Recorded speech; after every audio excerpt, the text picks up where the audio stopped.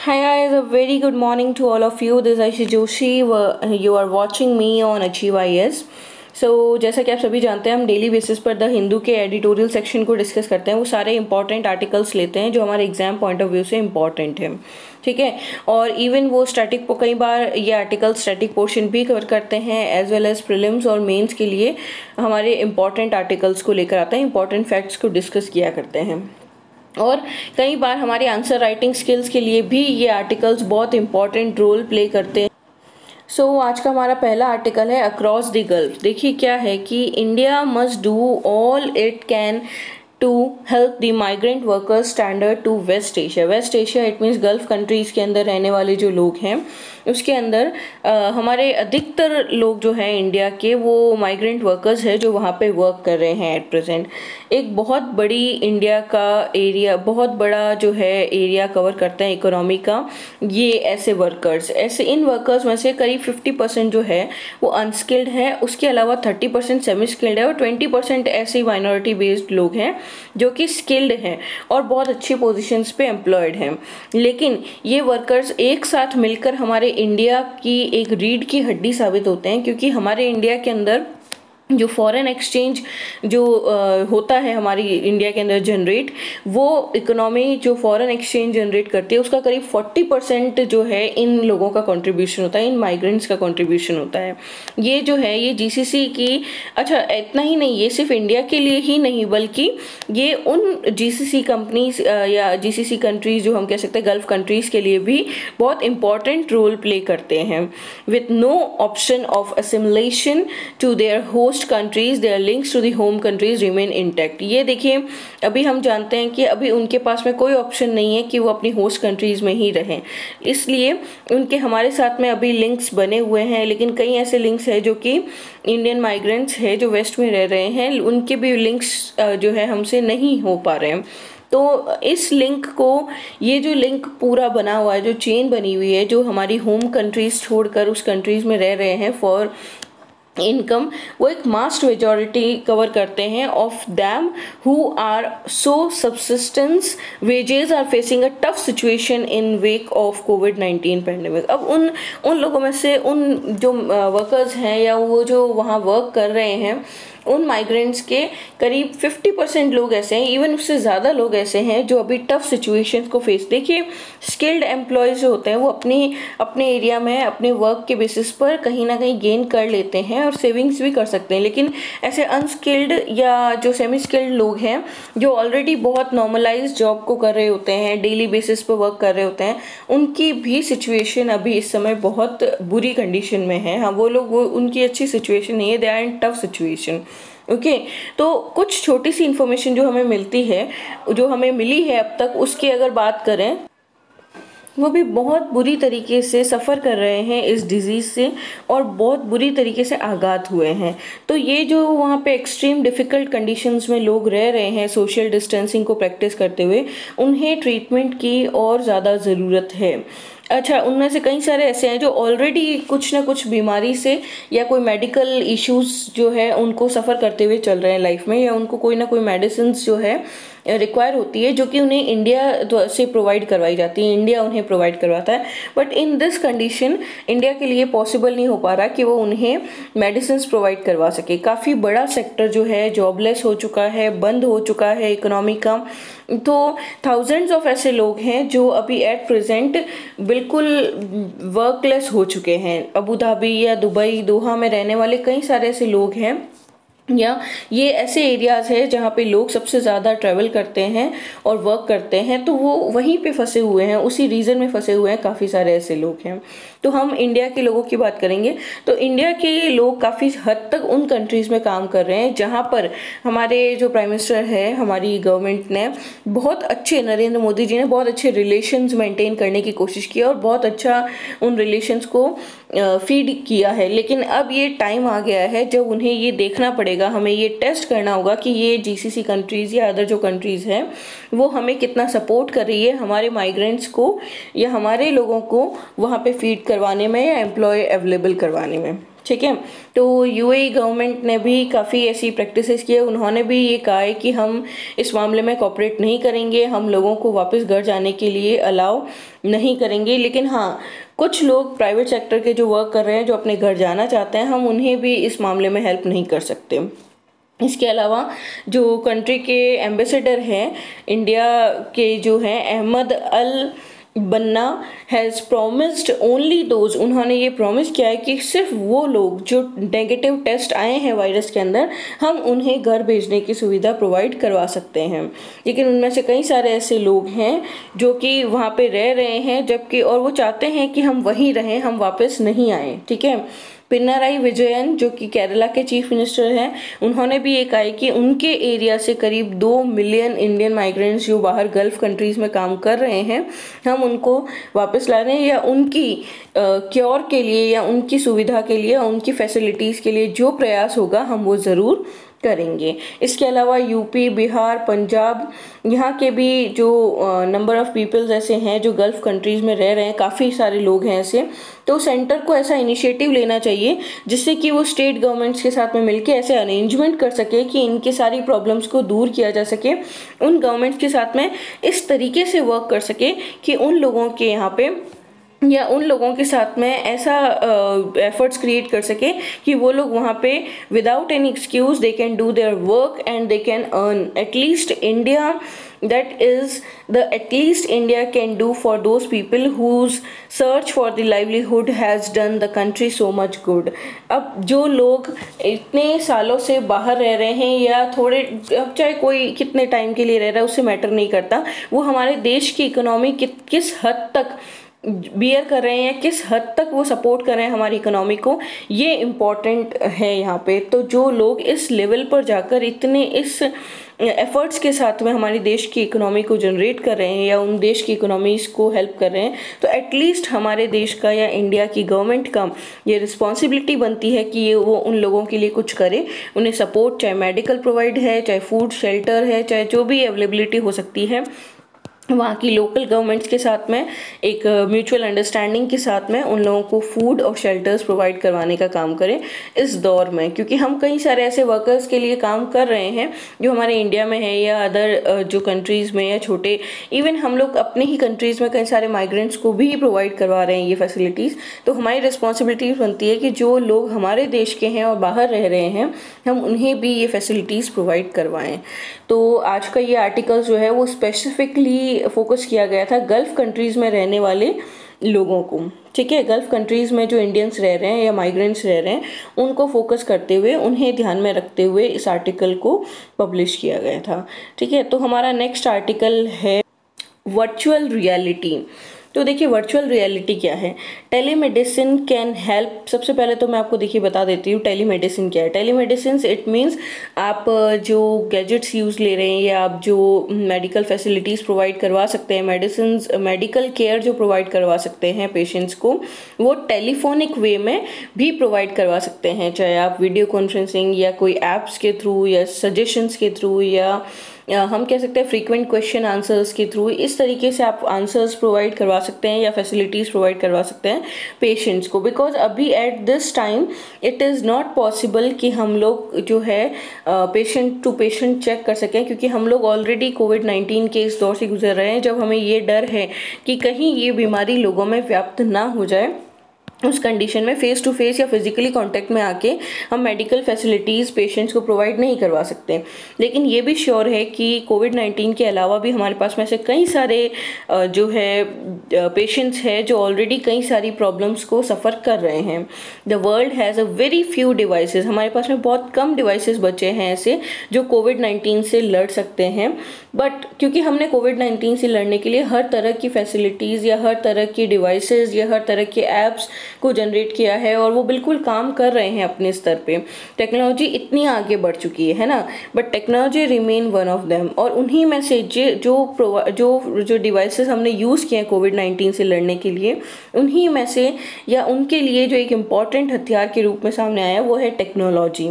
Whether it is the employ of state of the art technology is the discover of कर्स और medicine और traditional technology services to enhance health care and consultation. or even tools that keep people at home occupied productive. It is clear that technology will serve humanity at one of the darkest moments. अब ये चीज़ sure हो चुकी है, जैसा कि हमने पिछले कई दिनों या कई महीनों से हम सफ़र कर रहे हैं कोविड-19 से, और जितनी टेक्नोलॉजी को इस दौरान हमने यूज़ किया है, आई डोंट थिंक कि इससे पहले हमने कभी किया होगा, लेकिन ये इस यूज़ से ये श्योर हो जाता है, या इस दौर को गुजरे हुए जो निकले हैं दिन, उसको देखते हुए ये ज़रूर श्योर हो जाता है कि हम लोग टेक्नोलॉजी को अपने मैक्सिमम वे पे यूज़ कर सकते हैं, एक मैक्सिमम मेजर पर हम इसे यूज़ कर सकते हैं, और हमारे लिए डार्केस्ट मोमेंट में एक बहुत अच्छा जो है कह सकते हैं काइंडनेस ह्यूमैनिटी के बेसिस पर ये टेक्नोलॉजी यूज़ में आ सकती है। तो इस पेंडेमिक ने बहुत सारा कंट्रीब्यूशन दिया, उसमें से कुछ know small measures to the understanding of the myriad ways in which available technologies have not been put to better use। हमने इस पेंडेमिक के दौरान हर तरीके से हर मेजर्स यूज़ करते हुए टेक्नोलॉजी को यूज़ किया है। ऐसा कोई वे नहीं हमने छोड़ा है जिसके थ्रू हम टेक्नोलॉजी को यूज़ ना किया हो, क्योंकि ये एक ऐसी पेंडेमिक है जिसके अंदर हम सोशल कॉन्टैक्टिंग के थ्रू या फिज़िकल कॉन्टैक्ट के थ्रू हम किसी को सर्व नहीं कर सकते, या किसी को कोई डेटा या कंसल्टेंसी प्रोवाइड नहीं करवा सकते। तो इस पेंडेमिक ने हमें टेक्नोलॉजी का बेटर यूज़ करना सिखा दिया है ना। तो to harness these devices, techniques and methods to get on with life in time of lockdown के दौरान हमने हर वो अपॉर्चुनिटीज़ को यूज़ किया। इवन अब सरकार का सजेशन है, इस दौरान सरकार को एक छोटा सा सजेशन दिया जा रहा है कि वो इस टेक्नोलॉजी के दौरान इस लॉकडाउन पीरियड के दौरान या इस पेंडेमिक के दौरान वो टेक्नोलॉजी को यूज़ करते हुए कई सारे क्षेत्रों में प्राइमरीली वर्क कर सकती है ना। तो टेक्नोलॉजी को सफ़र करते हुए सेंटर की गाइडलाइंस के दौरान allowing for wide spread of telemedicine services, हम एक छोटा सा सजेशन या गाइडलाइन प्रोवाइड करवा सकते हैं सरकार को कि सरकार टेलीमेडिसिन सर्विसेज, देखिए बहुत टेम्परेरीली बहुत वर्क किया, सरकार ने एक छोटे समय में साबित कर दिया कि हम बहुत अच्छे हाथों में हैं या बहुत अच्छा वर्क करने वाली एक सरकार के हाथों में है। तो अगर ये सरकार प्रूव कर सकती है एक बहुत छोटे से टाइम में, तो हम सरकार से एक गुजारिश कर सकते हैं, एक अपील कर सकते हैं, या एक छोटा सा सजेशन दे सकते हैं, गाइडलाइन दे सकते हैं कि वो क्यों ना टेलीमेडिसिन सर्विसेज के दौरान छोटी सी टेली हेल्थ सर्विसेज लोगों को प्रोवाइड करवा सके कंट्री वाइड। ठीक है, तो टेलीमेडिसिन सोसाइटी जो है इंडिया की, that has long been battling to use the technology, वो ऑलरेडी बहुत लंबे समय से हम लोग कोशिश कर रहे थे, हमारी जो टेलीमेडिसिन सोसाइटी थी वो सफ़र कर रही थी और यूज़ करने की कोशिश कर रही थी, किसको, बैटलिंग वो विद द टेक्नोलॉजी, हम लोग टेक्नोलॉजी को कितना ज़्यादा यूज़ कर सकते हैं रिमोट एरियाज़ के अंदर, उसे यूज़ करने के लिए हम लोग काफ़ी सफ़र कर रहे थे या हम लोग काफ़ी कोशिश कर रहे थे, जंग थी हमारी। और इसी दौरान तो ये एक अच्छा ड्यूरेशन है कि काफ़ी सारे लोग जो कि अभी इस दौर में हॉस्पिटल चलकर नहीं आ सकते हैं, तो उन लोगों के लिए टेलीमेडिसिन एक बहुत अच्छा जो है सर्विस प्रोवाइड करवा सकता है, या टेलीमेडिसिन एक बहुत अच्छा मेडिकल या मेंटल हेल्थ काउंसलिंग के लिए बहुत सारे लोगों के लिए हेल्पफुल साबित हो सकता है। इसी तरीके से देखिए, सबसे पहला जो टेलीमेडिसिन किया गया था, ये सबसे पहले इंडिया के अंदर फर्स्ट एम्प्लॉयड था टेलीमेडिसिन सर्विसेज, और ये 2000 में हुआ था करीब, लेकिन इतना प्रोग्रेस नहीं हुआ जितना प्रोग्रेस हमें आज तक इस पेंडेमिक के दौरान देखने को मिला, कि इतना प्रोग्रेस हम लोग टेलीमेडिसिन एरिया में नहीं कर पाए हैं। तो मेडिकल कम्युनिटी जो है वो भी इस मामले में थोड़ी उसने अपने कदम पीछे ले लिए हैं, क्योंकि लैक ऑफ लेजिस्लेशन, देखिए हर चीज़ को लेजिस्लेट करना बहुत ज़रूरी होता है। लेजिस्लेशन तब पॉसिबल है जब आप उस एरिया के अंदर प्रॉपर फैसिलिटीज़ प्रोवाइड करवा सकें, प्रॉपर लेजिस्लेशन प्रोवाइड करवा सकें, तब वो एरिया जो है या वो जो पर्टिकुलर सेक्शन है वो अपना कार्य अच्छे से कर पाएगा। तो इसी तरीके से सरकार को ज़रूरत है कि वो टेलीमेडिसिन एरिया के अंदर जल्दी से जल्दी थोड़ी सी पॉलिसीज़ अनाउंस करें, हॉस्पिटल्स और क्लिनिक्स को जल्दी से जो है इस एरियाज़ में काम करना चाहिए, एडवर्टाइजमेंट्स करने चाहिए पेशेंट्स के बीच में कि भाई टेलीमेडिसिन फैसिलिटीज़ अवेलेबल है। और डेफिनेटली अगर करंट सिनेरियो को देखा जाए, आज का हमारा जो सेक्शन देखा जाए, तो उसके तहत डिस्टेंस मेंटेन करते हुए लोग बहुत अच्छे लेवल पे टेली कंसल्टेशन के बेसिस पर आगे प्रोफेशनल फील्ड में या पेशेंट्स को क्वारंटाइन जो एरिया है पेशेंट्स का भी, उसके अंदर बहुत अच्छे से टेलीमेडिसिन एरिया कार्य कर सकता है। काफ़ी हद तक पेशेंट जो है वो अभी एट प्रेजेंट क्वारंटाइंड है, या काफ़ी सारे ऐसे लोग हैं जो ऑलरेडी कंसल्टेशन के लिए आ नहीं पा रहे हैं hospitals and all social distancing को चलते। तो इन सारे रुकावटों को दूर करने के लिए टेली कम्युनिकेशन एक अच्छा एडवांसमेंट है, जो कि लोगों को अच्छा देखिए, हम लोग ऑलरेडी टेली कम्युनिकेशन या टेली मेडिसिन को यूज़ में ले रहे हैं। ये टेली कम्युनिकेशन ऑलरेडी ट्रांसमिट हो रखा है। जैसे कि हमें पता है कि लंग या हार्ट साउंड सुनने के लिए, कफ सुनने के लिए एक फास्टर और सिंपलर वे हम यूज़ करते हैं, हम फोन्स वगैरह टेली मेडिकल सर्विसेज यूज़ करते हैं। तो pilot tele medicine experiments in ऑप्थेमल, हमने ये भी देखा है कि काफ़ी सफल प्रयोग टेली मेडिसिन एरियाज़ के अंदर, ऑप्थेमोलॉजी ले लो या साइकेट्री ले लो, इनमें बहुत प्रूवन बेनिफिट्स हमें देखने को मिले हैं कम्युनिटीज़ में। तो उस एरिया में फाइनली वी कैन से कि इस टेलीमेडिसिन में इतनी पोटेंशियल है कि वो हमारे एक्सपर्ट्स और गवर्नमेंट और एजेंसीज अगर बिल्कुल सही तरीके से माइंडफुली वर्क करें तो हम सेंसिटिव मेडिकल इन्फॉर्मेशन जो है वो प्रोवाइड करवा सकते हैं टेलीमेडिसिन के थ्रू, और एक सिक्योर इन्फॉर्मेशन एरिया कवर कर सकते हैं। और ये हमारे लिए बिल्कुल एक बहुत अच्छी गाइडलाइंस या गाइडेंस के रूप में साबित होगा। तो हमें लगता है कि या गवर्नमेंट को एक छोटा सजेशन दे सकते हैं हम लोग, या गवर्नमेंट इस पर इम्प्लीमेंट कर सकती है कि जल्दी से जल्दी टेलीमेडिसिन के अंदर कार्य किया जाए, क्योंकि हमारे पास एक बहुत अच्छा टाइम है and we can use this time in doing some innovative things. Okay, so it was the article related to virtual reality. हमने अभी तक 2 आर्टिकल्स डिस्कस किए हैं, एक है वर्चुअल रियलिटी और एक है गल्फ कंट्रीज से रिलेटेड। तो ये दोनों ही आर्टिकल्स यूज़फुल हैं हमारे एग्जाम पॉइंट ऑफ व्यू से।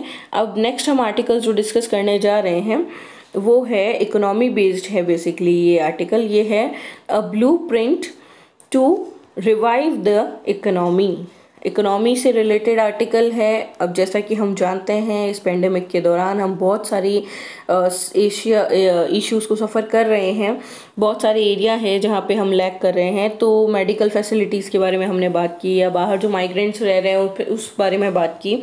और इसके अलावा हम जो अभी सफ़र कर रहे हैं वो है हमारे खुद के लोकल माइग्रेंट्स। तो लोकल माइग्रेंट्स को भी हमने देखा कि हमारी गवर्नमेंट काम कर रही है। अभी पिछले दिनों हमने उस इशू को भी सफ़र किया है। तो आज नेक्स्ट जो आर्टिकल जो सबसे ज़्यादा इफेक्टेड एरियाज़ में आता है नेक्स्ट, वो है इकोनॉमी। इंडिया की इकोनॉमी बहुत जो हम कह सकते हैं बैकवर्ड एरिया में रह गई है और बहुत ज़्यादा सफ़र कर रही है इस चीज़ को। इंडियन गवर्नमेंट बहुत अपने प्रयास कर रही है इकोनॉमी को वापस अपने लेवल पे लाने के लिए, लेकिन वो पॉसिबल नहीं हो पा रहा है ना। तो उसे एक छोटा सा व्यू लिया गया P Chidambaram ji and Praveen चक्रवर्ती जी ने इस आर्टिकल को जनरेट किया है। आइए देखते हैं इस आर्टिकल के बारे में। तो देखिए, we have no food, no home and no income. अभी एट प्रेजेंट हमारे पास में कोई खाना नहीं है, फूड नहीं है, या जिसे हम कह सकते हैं शेल्टर नहीं है, होम नहीं है, इसके अलावा इनकम भी नहीं है, और हमारे बच्चे भूखे रह रहे हैं। ऐसा कहना है प्राची का। ये प्राची ने बताया है एक टीवी एंकर को 14 अप्रैल को। प्राची कौन है? तो देखिए, प्राची उन 400 मिलियन वर्कर्स में से है। रफली हम कह सकते हैं 400 मिलियन वर्कर्स है जो अभी एट प्रेजेंट बिहार में माइग्रेंट के रूप में वर्क करते हैं। तो उन्हीं में से एक है प्राची। उसका ये कहना है कि हमारे पास में अभी रहने खाने को कुछ भी नहीं है, तो हम अपना जॉब्स भी हमसे जा चुकी है, जॉब्स भी नहीं कर पा रहे हैं, तो हमारे पास कुछ भी नहीं है। अब हम अपनी लाइफ को कैसे सरवाइव करें, है ना। तो काफ़ी सारे ऐसे वर्कर्स हैं जो डेली वेजेस पर काम करते हैं। इवन जो प्राची की बात करें, प्राची को देखिए इस स्टोरी में या इस आर्टिकल में हम प्राची को फोकस करते हुए यहाँ पे जो है आर्टिकल लिखा गया है। प्राची की सिचुएशन को लेते हुए, एक पर्सन की सिचुएशन को लेते हुए, खुद को उस जगह पर रखते हुए हम एक्टिविटीज़ को कैसे जनरेट कर सकते हैं, इकोनॉमी कैसे जनरेट कर सकते हैं, कैसे ऐसे लोगों की मदद कर सकते हैं, उसके बारे में बताया गया है ना। So she has lost a survival. रहने को जगह नहीं है, खाने को कुछ भी नहीं है उसके पास में, बच्चे भूखे हैं। तो इस कंडीशन में, इस लॉकडाउन पीरियड में हमने बहुत सारी नेसेसरी जो है प्रिवेंशंस देखे हैं जो कि कोविड-19 के दौरान स्प्रेड हो रखे हैं। लेकिन हमारी क्या रिस्पॉन्सिबिलिटी बनती है? हमारी रिस्पॉन्सिबिलिटी बनती है कि हम ऐसे लोगों की, अच्छा हमारे पास में 2 चॉइसेस है। एक तो ये कि हम इन लोगों की जान बचा लें, और ये कि हम इन लोगों की जो जीवन शैली है उससे बचा लें। तो इन दोनों में से हमें एक स्मार्ट वर्क करना होगा। एक स्मार्ट लॉकडाउन के रूप में हम इसे अचीव कर सकते हैं। हम इकोनॉमी और मैनेजमेंट, इकोनॉमी को भी मैनेज कर सकते हैं और लॉकडाउन को मैनेज करते हुए स्मार्टली वर्क कर सकते हैं। हमारी गवर्नमेंट कर सकती है ये चीज़ और हम भी कर सकते हैं। तो क्योंकि ये एक ग्रेटर डिप्रेशन का टाइम है इकोनॉमिस्ट के लिए, क्योंकि वो नहीं समझ पा रहे कि इन इकोनॉमिक क्राइसिस को कैसे हम लोग इस तरीके से जो है कर सकें कि मैनेज, कि हम लोग कई सारे लोग जो इस पेंडेमिक के कारण इकोनॉमिक क्राइसिस को झेल रहे हैं, हम उन्हें सिर्फ सिंपैथी और विशेस देने की बजाय हम प्रॉपर फैसिलिटीज़ प्रोवाइड करवा सकें। तो इस दौर में हम कुछ चीज़ें कर सकते हैं, हमारी सरकार कुछ चीज़ें कर सकती है। वैसे वो एक बहुत मैं फिर भी रिपीट कर चुकी हूँ, मैं फिर रिपीट कर रही हूँ कि एक बहुत कंसिडरेबल वे में, ये एक बहुत प्रॉपर मैनर में government is working towards this pandemic. सो इस चैलेंज को अपनाने के लिए हमें कुछ और नए चैलेंजेस को फॉलो करना होगा। और वो चैलेंजेस क्या है, वो इकोनॉमिस्ट के वे में अगर हम देखें तो पहला चैलेंज आता है डिमांड एंड सप्लाई चैलेंजेस। तो basically first it is important to diagnose the scale. सबसे पहले हमें ये देखना होगा कि इकोनॉमिक क्राइसिस बेसिकली एक्यूरेटली है कितने। प्राची अपनी जॉब छोड़ चुकी है या उसकी जॉब जा चुकी है, क्योंकि उसके एम्प्लॉयर ने ये कह दिया कि अभी एट प्रेजेंट कमर्शियल एक्टिविटीज़ जो है उसने रुकवा दी, उसने कहा मेरे पास में पैसे नहीं हैं। तो इम्पॉर्टेंट है गवर्नमेंट के लिए क्या, सबसे पहले तो प्राची जैसे लोगों को फीड करना, उन लोगों को फीड करना जो कि इस दौर से गुजर रहे हैं। उसके बाद में उनकी एक्टिविटीज़ को रीस्टार्ट करना और री एम्प्लॉय करना। The economic crisis needs a demand side and supply side response. देखिए इकोनॉमिक क्राइसिस जो ऐसी चीज़ है जिसमें सिर्फ गवर्नमेंट भी इतनी कैपेबल नहीं है कि वो कंटिन्यूसली पे कर सके, उसे डिमांड के साथ में सप्लाई को फॉलो करना होगा। It means government can't only supply all the things, उन्हें डिमांड को भी फुलफिल करना होगा। उसके लिए उन्हें बिल्कुल प्रॉपर वे में लोगों को सोशल डिस्टेंसिंग, सबसे पहला स्टेप तो व्हाट गवर्नमेंट कैन डू, हमारे यहाँ पे करीब बॉटम हाफ ऐसे लोग हैं, मतलब हम कह सकते हैं 13 करोड़ लोग जो कि 26 करोड़ फैमिलीज़ में से ऐसे हैं जो कि बिल्कुल जिनके पास में रहने को सर्वाइवल नहीं है या जो बहुत वल्नरेबल या पुअर कंडीशन में आते हैं। तो सबसे पहले सरकार उन्हें 5000 रुपीज़ दिस वीक के अंदर प्रोवाइड करवा सकती है, जिससे कि वो अपने प्रेजेंट एक्सपेंडिचर को फुलफिल कर सकें, है ना। तो अगर हम हाउस होल्ड लोगों लिस्ट की बात करें तो देखिए आधार और कौन है ऐसे लोग, अब क्वेश्चन ये आता है कि ऐसे लोग कौन हैं, हम कैसे निकाल सकते हैं। तो हमारे पास में मनरेगा या जो प्रधानमंत्री जो स्कीम्स है PMJY, उसके तहत इन स्कीम्स के अंदर हमारे पास में पूरा डेटा आधार बेसिस पर अवेलेबल है, जिससे कि हम ये पता लगा सकते हैं कि ऐसे कौन से कंडीशन है जो BPL लाइन के लिए, और BPL लाइन स्टेट वाइज जो लिस्ट है BPL की वो भी हमारे पास में अवेलेबल होती है। तो हम कह सकते हैं करीब 65,000 करोड़ रुपए ऐसे हैं जो इन लोगों के को फुलफिल करने में, या 5,000 रुपये अगर हम प्रोवाइड करवाते हैं तो उस बेसिस पर खर्च होते हैं, है ना। मैक्सिमम लेवल पे 65,000 करोड़ की नीड होती है इन लोगों की फर्स्ट 5,000 इंस्टॉलमेंट्स को फुलफिल करने के लिए। Other what we can do further, हमें ये करना होगा कि नेक्स्ट मंथ मई मंथ में भी हम इन्हें 3,000 जो है हर फैमिली को प्रोवाइड करवा सकें। तो ये एडिशनल कॉस्ट अगर माने तो 39,000 करोड़ तक जाता है, ठीक है। तो जीन ड्रेजे जो कि एक स्कॉलर हैं उन्होंने ये ऑब्जर्व किया और उनका ये कहना है कि India has far in excess of the buffer stock requirement. हमारे पास में बहुत बड़ा स्टॉक है, जो फूड आइटम्स हम कह सकते हैं, या बफर स्टॉक हमारे पास में बहुत अच्छा है। The central government has already announce distribution, और सेंट्रल गवर्नमेंट इवन अनाउंस कर चुकी है कि हम फ्री ऑफ कॉस्ट फूड्स और फूड सप्लाई प्रोवाइड करवाएंगे राशन शॉप्स के थ्रू। लोकल जो राशन शॉप्स होती हैं उनके थ्रू आप अपने राशन कार्ड्स को दिखाकर, आइडेंटिटीज़ दिखाकर और फूड जो है प्रोवाइड करवा सकते हैं वहाँ पे। लेकिन अभी क्यों नहीं पॉसिबल हो रहा है, रोड ब्लॉक्स के कारण हम लोग फूड डिस्ट्रीब्यूशन नहीं कर पा रहे। तो गवर्नमेंट को क्या करना होगा, गवर्नमेंट को इमीडिएटली डिस्ट्रीब्यूशन प्रोसेस स्टार्ट करना होगा। उसके लिए उन्हें जो सप्लाई है वो अधिक से अधिक मात्रा में राशन शॉप्स तक प्रोवाइड करवानी होगी, जिससे हर फैमिली तक खाना पानी या जो हम कह सकते हैं दाना पहुंच सके। ऐसा क्यों पॉसिबल है और कैसे पॉसिबल है, ये गवर्नमेंट की गाइडलाइंस के तहत घोषित कर दिया गया था। अच्छा, गवर्नमेंट ने 15 अप्रैल को ये भी घोषणा की थी, जो गाइडलाइंस जारी की थी उसमें मनरेगा को भी कार्य करने की शुरुआत दे दी थी। ऐसा कह दिया था कि मनरेगा भी कार्य शुरू कर सकता है, लेकिन which has stop due to lockdown. Lockdown के कारण ये चीज़ बंद हो चुकी थी, लेकिन ये चीज़ भी श्योर है कि हमें स्टार्ट करने के लिए सोशल डिस्टेंसिंग, वैसे ये चीज़ ये जो है ये भी गाइडलाइंस के अंदर डाला गया था कि आपको सोशल डिस्टेंसिंग को फॉलो करते हुए मनरेगा में कार्य करना है। तो डिस्ट्रिक्ट कलेक्टर्स को ये इंश्योर करना होगा कि मनरेगा में अधिक से अधिक कार्य जो है वहाँ पर लोकल पीपल कर पाएँ, जिससे उन्हें वेजेस प्रोवाइड हो सकें। ठीक है, अगर वहाँ पे कोई भी रीज़न से वर्क नहीं कर पा रहा तो एटलीस्ट 10 दिन का वेतन जो है वहाँ की सरकार को, वहाँ की पंचायत को, एवरी ब्लॉक को, पंचायत को इस स्कीम के तहत मिलना चाहिए। ठीक है, इससे क्या होगा, लोगों को जीवन जीने के लिए एक सपोर्ट मिलेगा। और जो मेन इकोनॉमिस्ट है अमर्त्य सेन या रघुराम राजन सर या अभिजीत बैनर्जी सर, तो ये ऑलरेडी जो है इन मेजर्स को अर्जेंट इम्प्लीमेंटेशन के लिए अपने आइडियाज़ प्रोवाइड करवा चुके हैं इवन, है ना। तो नेक्स्ट जो स्टेप होगा सरकार का या होना चाहिए वो होता है एम्प्लॉयर के बारे में। अब देखिए, जो प्राची वर्क नहीं कर पा रही है, तो प्राची क्यों नहीं वर्क कर पा रही है? बिकॉज वो उस पर्सन के यहाँ काम कर रही है जो ऑलरेडी कमर्शियल फील्ड में स्मॉल इंडस्ट्री या स्मॉल बिजनेस कैरी कर रहा है। तो स्मॉल बिजनेस जो कैरी कर रहा है वो भी डेफिनेटली लॉस में है, तभी वो आगे जो है एम्प्लॉयमेंट प्रोवाइड नहीं करवा पा रहा है। तो उस पर्सन को एम्प्लॉयमेंट प्रोवाइड करवाने के लिए सरकार को कार्य करना होगा। कोविड-19 के दौरान सेंट्रल और स्टेट गवर्नमेंट के अंदर हॉटस्पॉट्स को छोड़कर बाकी जो दूसरे डिस्ट्रिक्ट लेवल पे, इवन ब्लॉक और मंडल्स के तहत भी सरकार को कार्य करना होगा। और प्रेफरेबली उन्हें वहाँ की स्टेट गवर्नमेंट्स को उस एरियाज़ के अंदर इकोनॉमी को जनरेट करने में, ग्रेजुअल करने में हेल्प करनी होगी।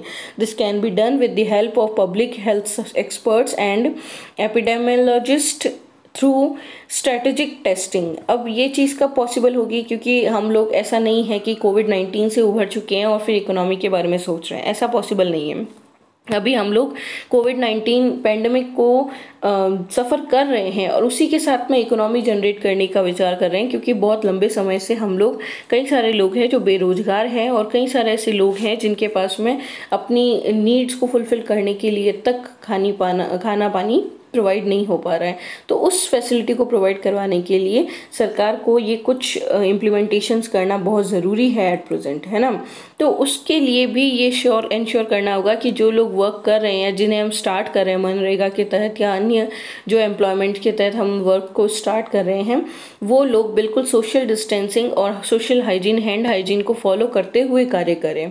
ठीक है, तो आगे की प्लानिंग के तहत 4 मई से, जैसा कि हम जानते हैं कि लॉकडाउन ओपन हो रहा है, तो हम अभी तक यही इन्फॉर्मेशन है हमारे पास। तो उसके तहत कुछ न्यू गाइडलाइंस परमिट करनी होगी, जिसके अंदर इकोनॉमिक एक्टिविटीज़ को परमिट करना होगा। जो नॉन हॉटस्पॉट एरियाज़ हैं उनको फोकस करते हुए जो हमें वहाँ पे इकोनॉमिक लेबर या कैपिटल को, जिनकी अर्जेंट रिक्वायरमेंट है, उन एक्टिविटीज़ को, इकोनॉमिक एक्टिविटीज़ को जनरेट करना होगा। ठीक है, तो अब ये सारी चीज़ें लॉकडाउन के कारण बहुत रुकी हुई थी, तो वहाँ टेस्टिंग और मॉनिटरिंग के बेसिस पर एक नए एरियाज़ कवर करने होंगे और नॉन हॉटस्पॉट एरियाज़ पर बहुत अच्छे से एम्प्लॉयमेंट या इकोनॉमिक कंडीशंस को मेंटेन करने के लिए इकोनॉमिक एक्टिविटीज़ जनरेट करनी होगी। कुछ स्मॉल जो शॉप्स हैं या एसएमईज़ हैं या सेल्फ एम्प्लॉयड लोग हैं, कमर्शियल एक्टिविटीज़, उनकी भी स्टार्ट करनी होगी हमें।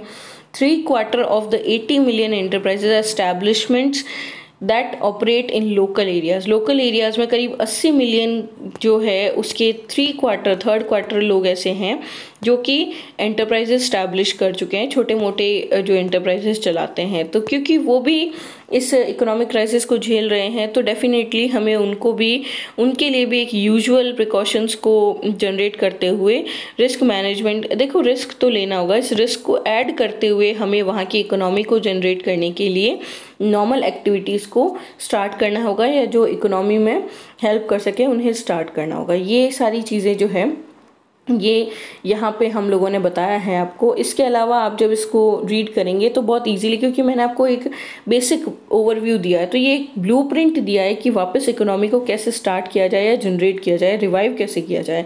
तो उसके लिए एक बहुत अच्छा आर्टिकल पी चिदम्बरम जी ने दिया और ये हमारे थॉट प्रोसेस को चेंज कर देता है। हम जिस तरह की इकोनॉमिक कंडीशन को देख रहे हैं, इस तरह के आर्टिकल्स हमारी इकोनॉमिक कंडीशन को पूरी तरीके से जो है बिल्कुल हमारे थॉट प्रोसेस को चेंज करके हमें ये बताते हैं कि आप इकोनॉमिक कंडीशंस को चेंज कर सकते हैं। और उसके लिए कुछ बहुत अच्छे आइडियाज़ यहाँ पे जनरेट किए गए हैं बहुत अच्छे इकोनॉमिस्ट द्वारा, है ना। तो सरकार को डेफिनेटली इन चीज़ों पर इम्प्लीमेंट करना चाहिए, इन चीज़ों पर विचार करना चाहिए, जिससे कि आने वाली प्रॉब्लम्स को या इकोनॉमिक कंडीशंस को सुधारा जा सके और हम जिन प्रॉब्लम्स को सफ़र कर रहे हैं उन प्रॉब्लम्स को ओवरकम करके इकोनॉमिक कंडीशन को या इकोनॉमिक लेवल पे कंट्री को वापस रीबाउंड किया जा सके। So it was all about today's article. हमने आज 3 आर्टिकल लिए हैं अक्रॉस द गल्फ एंड इसके अलावा हमने लिया है virtual reality. Other than this हमने लिया है blueprint to revive the economy. तो ये तीनों ही आर्टिकल बहुत इंटरेस्टिंग है और बहुत इंपॉर्टेंट बन जाते हैं, क्योंकि इसमें काफ़ी सारे फैक्ट्स कवर करते हैं, कई सारी जो है स्टेट गवर्नमेंट्स और सेंट्रल गवर्नमेंट्स की रियलिटीज़ को फेस करते हैं और कई सारे ऐसे मेजर्स देखते हैं हम लोग जो इकोनॉमी जनरेट करने के लिए इकोनॉमी को रीबिल्ड करने के लिए हमारे लिए हेल्पफुल होते हैं। So thanks to the editors of this articles. And एक और आर्टिकल यहाँ जो दिया है, the case to use JEE mains instead of JEE advance this year. तो ये एक इकोनॉमिक एजुकेशनल एस्पेक्ट है, तो हम इसको अभी डिस्कस नहीं करेंगे बिकॉज ये इम्पॉर्टेंट नहीं बन जाता है हमारे लिए एग्जाम पॉइंट ऑफ व्यू से। ये एक पर्टिकुलर जो है एरिया का दिया गया है। हमने जनरलाइज आर्टिकल्स डिस्कस करते हैं यहाँ पे जो हम ऑलरेडी डिस्कस कर चुके हैं। तो thanks for being with me. अगर आपको पसंद आए तो आप बिल्कुल अपने जो है क्वेश्चंस या आपके रिव्यूज़ दीजिए। आपको अगर कोई क्वेरीज है तो आप कमेंट बॉक्स में जो है उसे पूछिए मुझसे, I will definitely answer you. और आप कोई सजेशंस देना चाहते हैं about this editorial section, about my lecture, then you can give me on comment section. Okay, thanks for being with me. This was Ayushi Joshi. Take care, bye bye.